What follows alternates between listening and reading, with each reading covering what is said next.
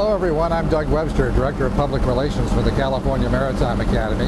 And today aboard the training ship Golden Bear as she continues her 2008 training cruise, heading back to Hawaii on the first leg of 2 summer cruises. We're going to tell you about the ship's fast rescue boat. Come on along.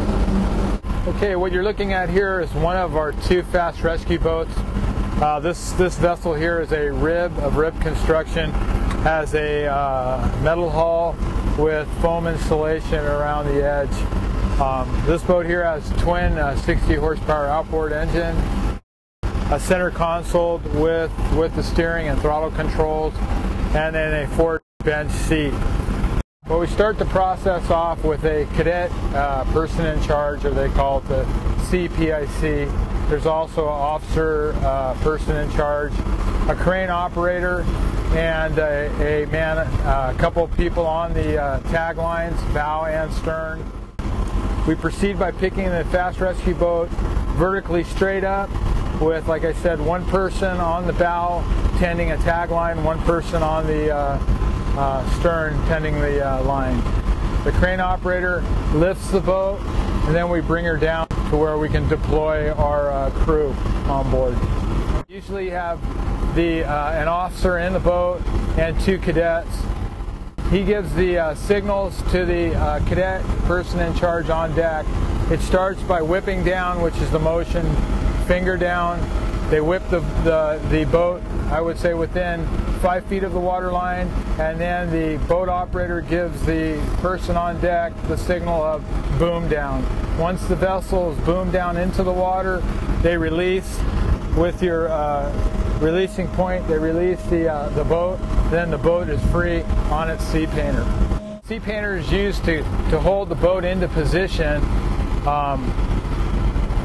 while they're trying to get the engine started and getting the vessel under its own power. They release the painter and they head off to the victim or whoever we're trying to pick up.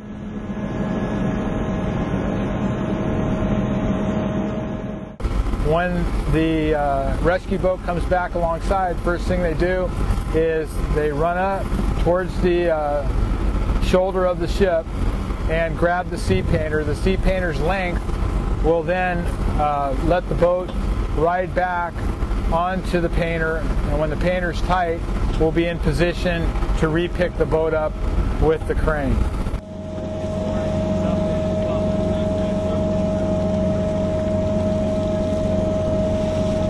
Well, you want to make sure that you don't have your headache ball, which is the actual ball, weighted ball that has the hook on it. You want to make sure its distance off the water isn't too great. Otherwise, when they hook the ball up and they drop into the swell, they'll actually lift the vessel up out of the water and could knock the personnel in the boat out of the water. So you have to make sure that the headache ball is within, I would say, 3 feet of the surface, that they reconnect, and then once the ball is reconnected, then they immediately have to whip up on with the crane, and the boat operators now once again giving the signals to the cadet in charge on deck, who is giving the hand signals to the crane operator, and they raise the boat up to the embarkation deck. From the time we get the signal, man overboard signal, to the time that we have the boat deployed, within 5 minutes is a good time.